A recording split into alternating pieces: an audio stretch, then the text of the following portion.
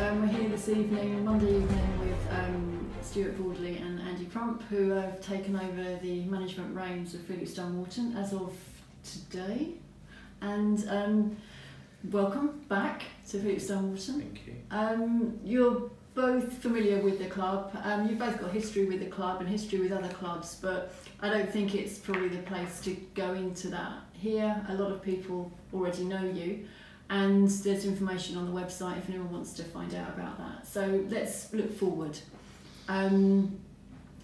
Let's start looking forward in incremental steps. To begin with, right now, tonight, you're going to be meeting the players for the first time. What are you going to be talking to them about? I think we're just going to outline, I guess, first of all, our expectations of them, any questions they've got of us, and any queries. You know, we've got an important game tomorrow night that I know probably we'll come on to, but it's more of a meet and greet, and just to understand if they've got any issues, concerns, pick up with simple things like where players are in terms of their fitness, injuries, availabilities, all those kinds of things that we kind of need to get a quick grasp of, really. Yeah. And obviously we've got a game tomorrow night at Bury in the Suffolk Premier Cup. What are the thoughts on that? We've looked at the squad that's been available and has been playing over the last few games. We're aware of a few knocks and niggles and unavailabilities for tomorrow, but I suppose we've looked at the squad that we need to put together to really set the journey that me and Stuart are having at Felixstowe on the right foot. So we'll be treating it as important as any other game that we could have started on from day one, and regardless of how much preparation we'll have, really important for us to get off on the right foot. Yeah.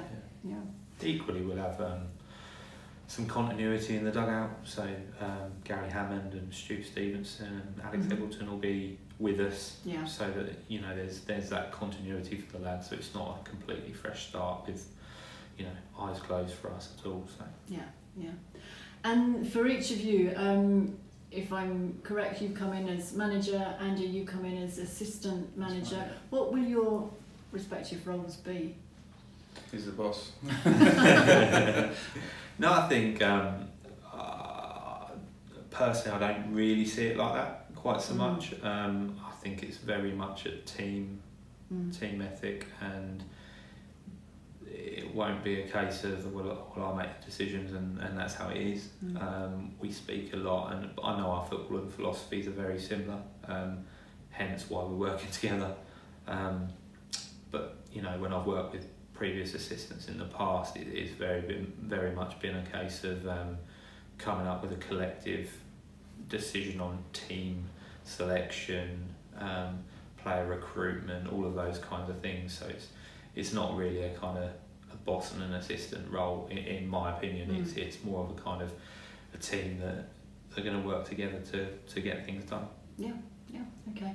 And maybe a tricky question, but have you thought already about any short, medium and long-term plans? Blimey.